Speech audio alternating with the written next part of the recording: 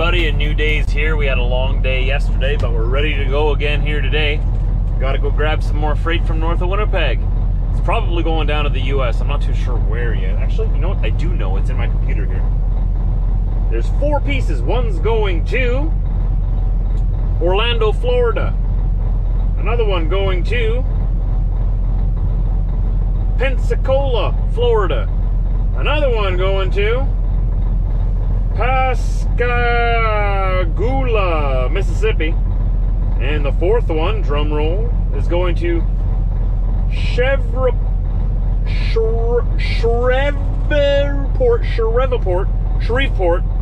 Louisiana.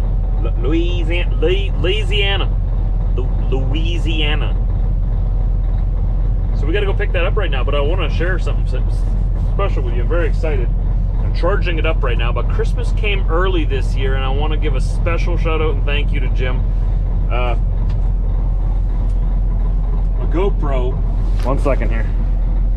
A GoPro Hero 10 Black Edition. It's still got all the protective plastic on it. I'm just charging it up a little bit right now because I have to update it before I can use it. There it is, Hero 10 Black. This was, and it came with a nice carrying case too. Excuse my garbage bin over here. I need to empty that out. But thanks, Jim, so much. That is going to go to good use every day, and it'll bring much better content to you guys as well. So we're all gonna benefit off of this. It's an early Christmas gift. He also got something for my wife, Britt, a gift card, and we just want to say thank you so much. What a blessing. I will put it to very good use and make sure that it improves the quality for everybody. So now I got 2 GoPros. I have this GoPro Hero 9. Nope, this is a GoPro Hero 8 Black Edition. So we skipped the 9 altogether and we got the 10. I didn't even realize that. I thought I had a 9. No, we got an 8 and he got us a 10. We are state of the art here now. Top of the line. I'm blown away. I'm very excited about it. Like I said, just gotta charge it up a little bit, and then we'll be off to the races with it. Probably starting tomorrow. So I can use this one and that one together and get multiple angles. He got me extra batteries. 2 extra batteries, so I wonder what the 9 means on here. I hope that doesn't mean that it's like for the Hero 9. I'm sure it'll work just fine. I think it's just the kind of battery that it is, probably long lasting or something. That's cool. Cool. And like it says here, I have to update it first. But anyway, we got Karen just booting up there. I'm mostly using Karen, the GPS, just so that I can have a good view of where I'm at. It shows me all the streets around me. I can see what streets are coming. Tells me what the speedometer, or I mean what the speed limit is and how fast I'm going. It'll ding at me if I'm going too fast. Stuff like that. See, it shows me where I'm at there on the road. I kind of like knowing, like, if there's a curve coming in the road. She doesn't really know how to guide me anywhere around Winnipeg, but she can show me the roads that I'm on and that are around me. So I appreciate that. Okay, we have to go and hook up to 604. It's the same trailer we had yesterday. They unloaded that beautiful Dodge truck off of it this morning without me, and that's fine. But I gotta go hook onto it now. It's empty. I gotta go get some more freight for Florida. Watch out, Florida, we're coming. Well, it won't be me, but I will have loaded the trailer. So it'll have a part of me. It'll have my love with it. I will send my love with the load to Louisiana, Mississippi, and Florida. Okay.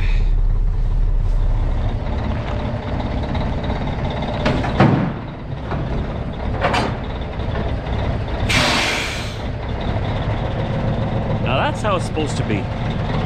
Nice and smooth. Nice.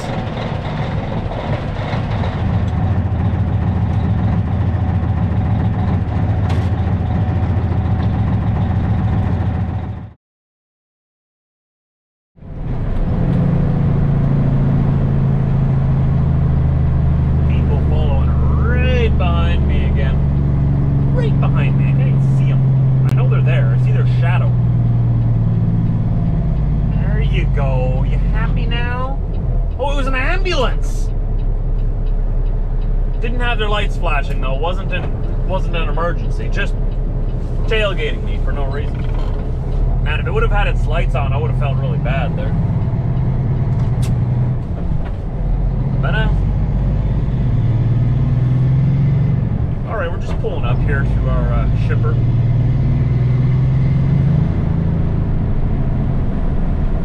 They'll probably have our freight waiting outside already.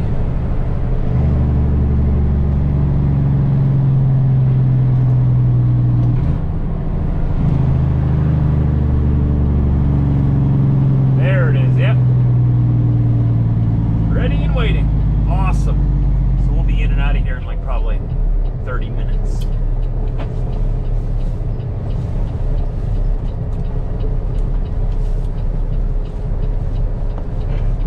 Fantastic.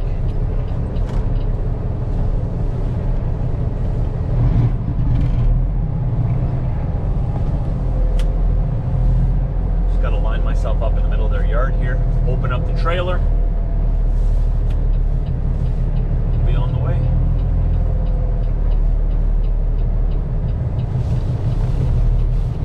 I love that this truck can turn so sharp. It helps every day. Every day. This is the sharpest turning city truck we have. That's why I like it. That's why I wanted this one. It's very handy, especially with this long wheelbase.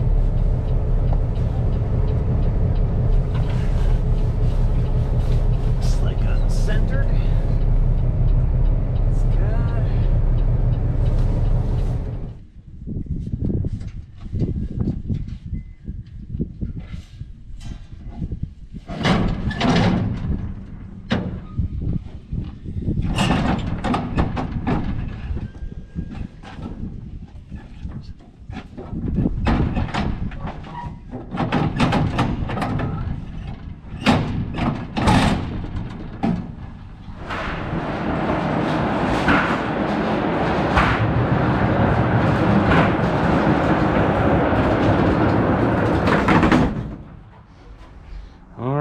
Well, this one here is headed to Florida.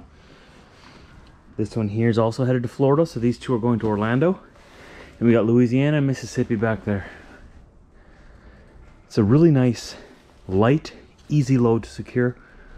It'll be a nice ride down for the highway driver.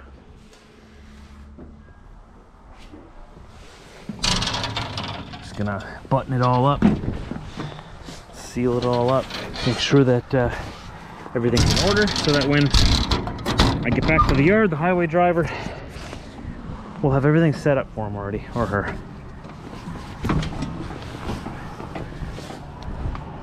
But they should still double check my work, just in case they're watching. Okay, double check my work, double check the securement, and make sure everything's tight and closed properly. Okay, just like that. 39 minutes and I'm rolling away, so a little longer than I thought, but that's okay. Let's check the weather here. I just got a message on my satellite saying that we're expecting 10 to 25 centimeters of snow on Wednesday. I gotta make sure. Oh yeah, 99% chance of precipitation on Wednesday. Let's check this out. Snowing, 99% chance of snow and rain in the morning. 96% chance of snow at night. It says snow likely. It's a low of -2, 15 to 25 kilometer an hour east-northeast winds. Chance of snow, 100%. Snow accumulating 7 to 12 centimeters. So we're in for our first snowstorm of the season. We got a special weather statement here. I don't care about the ads, come on. Special weather statement issued by Meteorological Services of Canada and Environment Canada. First winter storm of the season for Manitoba, for southern Manitoba. Wednesday will be a messy day with a mix of rain and snow over much of the region, accompanied by a risk of freezing rain over western regions. Air and ground temperatures a bit above zero should limit snowfall accumulation during the day. However, cold air wrapping into the system late in the day will change the precipitation completely over to snow, and accumulating snow is expected to continue through Thursday. It's a good thing we don't work on Thursday. It's a holiday. All right, Manitoba. Show me what you got. Come on. If you're gonna give me a snowstorm on my day off, it better be a good one, okay? Because I don't gotta work. I don't gotta be out there on the roads on Thursday. So I want to see a big snowstorm on Thursday. I'm counting on it. Let's see what you got, Manitoba. Give me your best shot. Just hold off until Thursday, could you? Or Wednesday night? That'd be great. Thanks. Let's get out of here.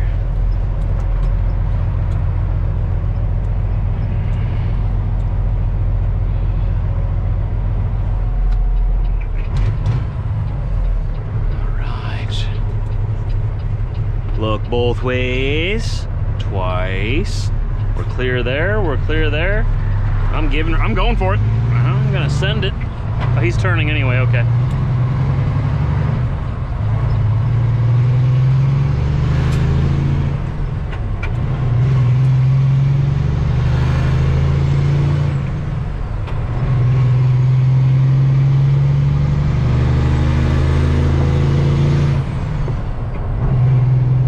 Beautiful. So, are you guys ready for the snowfall? My fellow Manitobans and my neighbors in North Dakota, Minnesota, I'm sure you're going to be affected by this as well. You guys ready for this? This is what we were built for. This is what we were born for. Winter weather. This is our time to shine. Our chance to prove to the world that we're good at something. We're good at surviving. We're good at clearing snow. We're good at shoveling and snow blowing. And we're good at driving in winter weather. All right, guys, this is our time to shine. I'm looking forward to it. Bring it on. It's already mid-November, pretty much. I think it's time for winter. I welcome her. Bring it on, let's get it over with.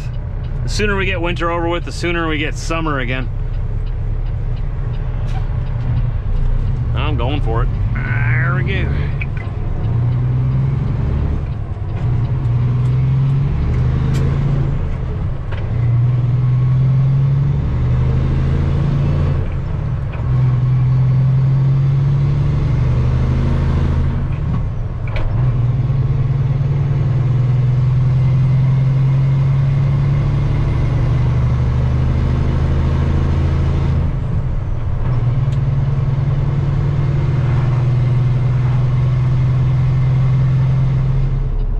Favorite corner. I always roll down my window here like that'll help. And I think I'm gonna go for it. I'm going for it. The hazard's on, the don't hit me please lights. I think we're good.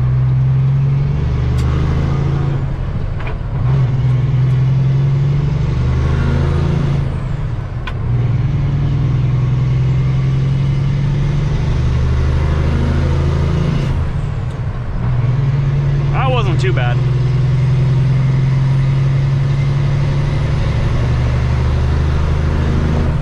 That would be a great intersection to take newbies through. Not right away, obviously, but as you're training them, and once they feel comfortable driving the truck in all normal circumstances, hit them with that intersection. See what they're made of. Because if you can't get through that intersection, well, there are going to be tougher circumstances you find yourself in trucking. That's just a really nasty intersection there. All right, so that trailer is finished. I'm finished with it anyway.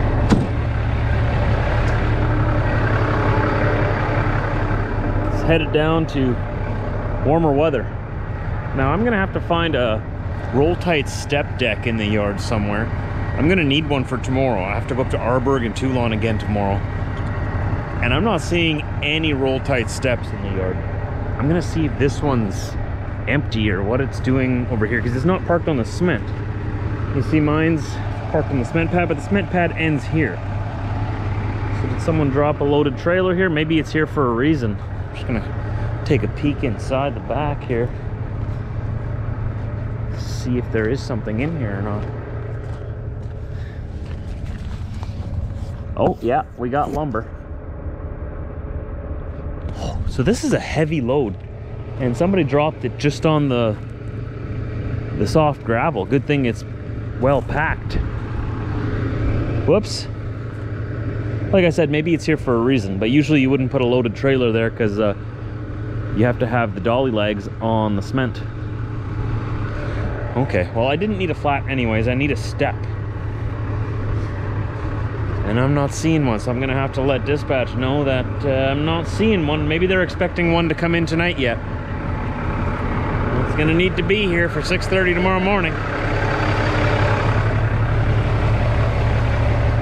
I'll go keep looking around the yard. All right, this is 417. These are the old ones that we bought. So they're the old new ones, or the new old ones.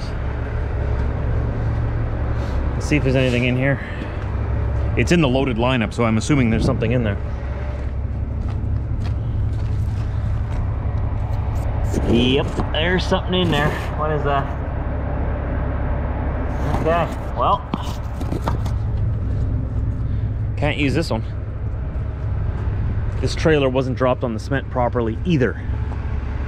Oh, and this also, what? Guys, that's not supposed to be like that. I'm gonna fix this.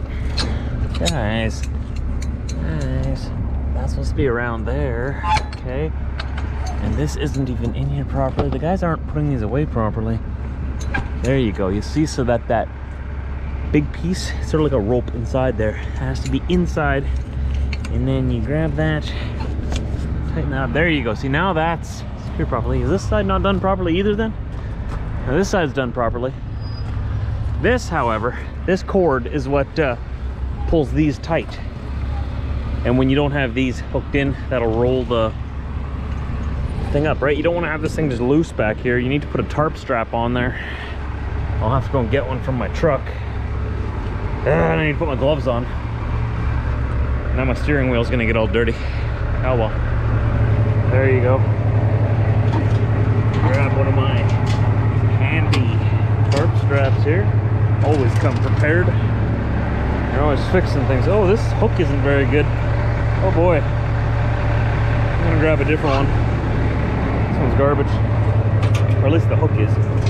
There we go. Grab a better one. There we go. Worry about that other one in a minute. One thing at a time. You see this? Come on. Come on.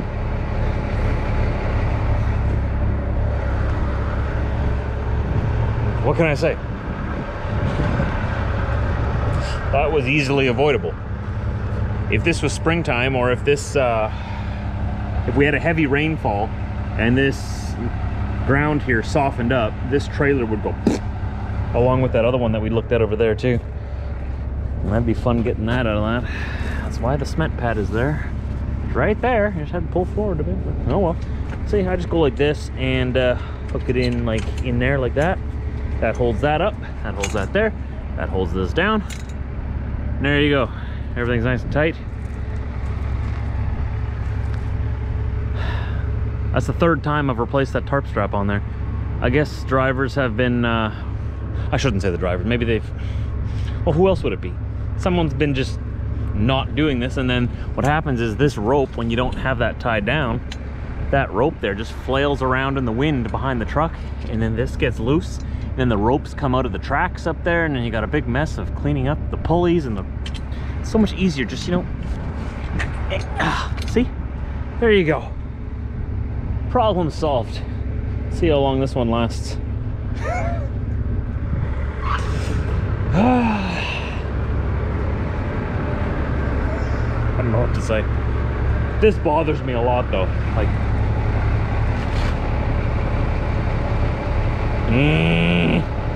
my OCD is maybe there's a reason though, right? I'm not the one that put it there. Maybe there's a reason it's not on the cement. Maybe it's allergic to cement. I don't know. Let's check the other ones. This one's not on the cement properly either. This side is. That side's on the asphalt. Okay, now I'm just being a Karen. I don't want to be a Karen. Let's get back to work. I already got one Karen in this truck. All right, 6:05 just came out of the shop. Let's see. Is this one empty? Come on, open up. Okay, so we have an empty flat, but we don't have any empty steps. So now I'm gonna have to check. Oh, no, I just got a message back saying they don't want a flat tomorrow, they want a step. But I've got to go and grab 417 that we just looked at before with the lumber and unload the lumber right now so that I can use that trailer tomorrow. So at least I've got the opportunity now to satisfy my OCD and get that off of the gravel, and when I come back, put it on the cement.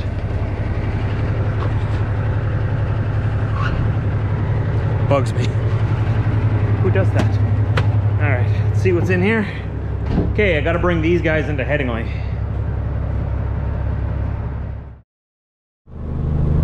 Right into the ball of fire. Wow, that is bright. Whoa. So I had to add a little bit of extra load securement for my own satisfaction. I'm just gonna remind everybody, when you do haul any freight down the road, doesn't matter who you're hauling for, double check your strap and your load securement always. More than just once. You should be doing it every time you stop, unless you're stopping every half hour, I get it, but just double check it, you know, a couple times a day at least. Sometimes freight settles and then your straps get loose. I should say often your freight will settle, almost every time. It'll settle into the dunnage, and you want to make sure that your straps are still tight and your load is still secure. Just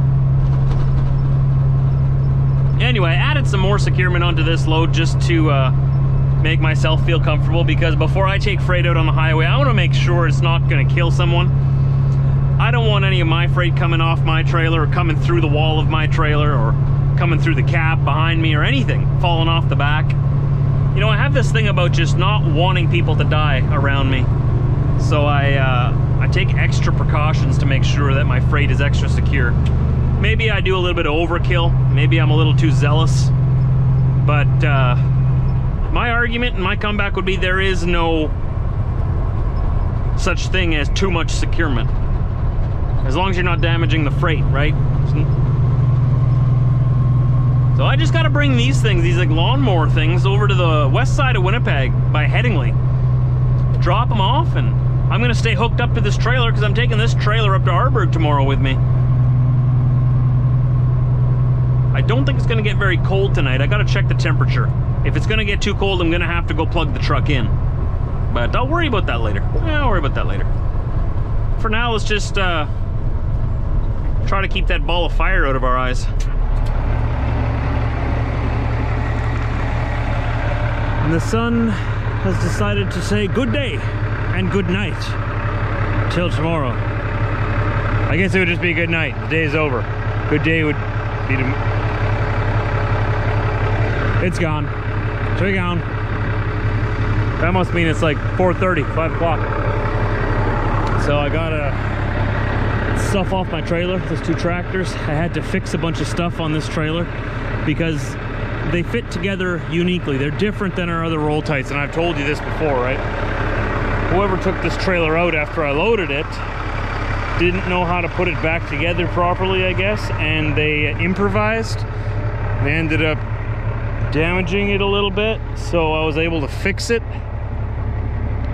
I'm gonna have to let the shop know that there's some issue with the seal that comes around in here. They'll get it fixed up real quick. They'll probably do it on the night shift. They're usually pretty good.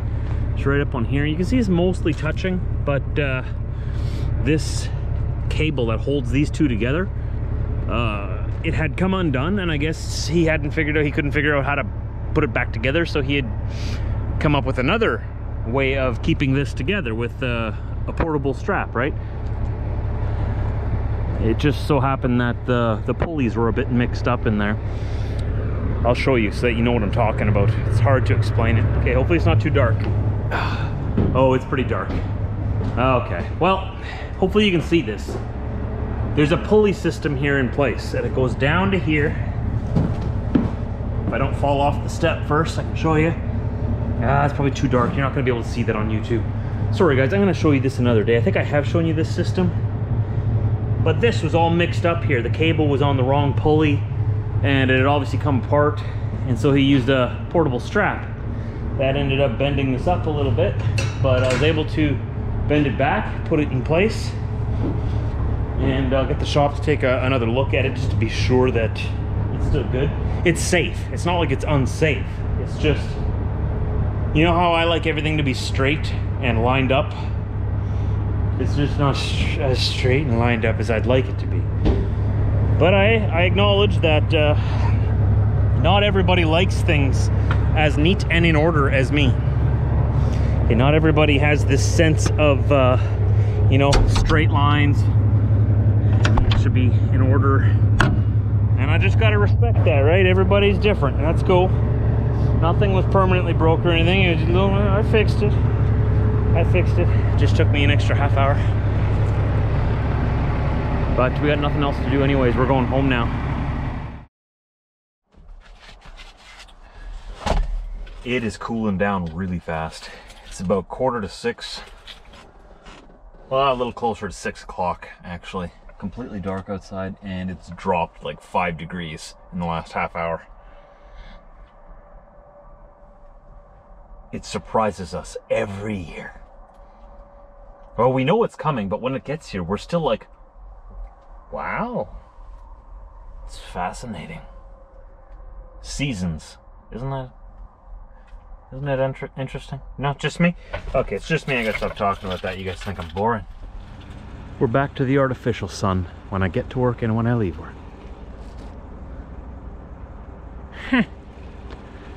Man, not even like a little bit of light in the western sky. Nothing.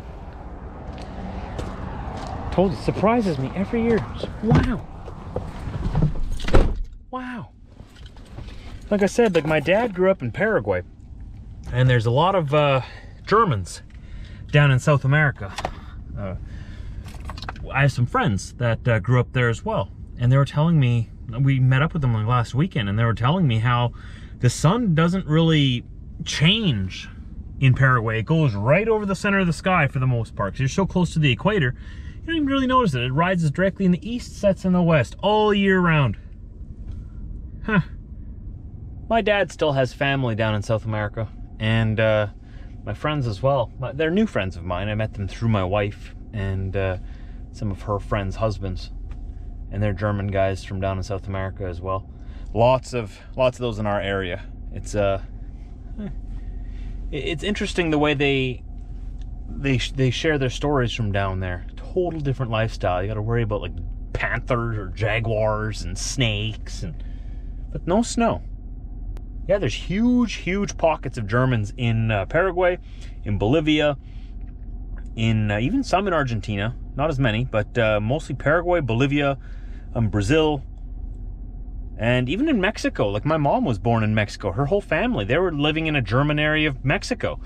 It seems that mainstream culture up here in northern North America doesn't really realize that. They think that it's all Latin and all Spanish. There's actually huge pockets of German-speaking people in South America, and my family and my friends are proof and evidence of that. They speak just German down. They don't speak Spanish. They speak German in their towns and cities there.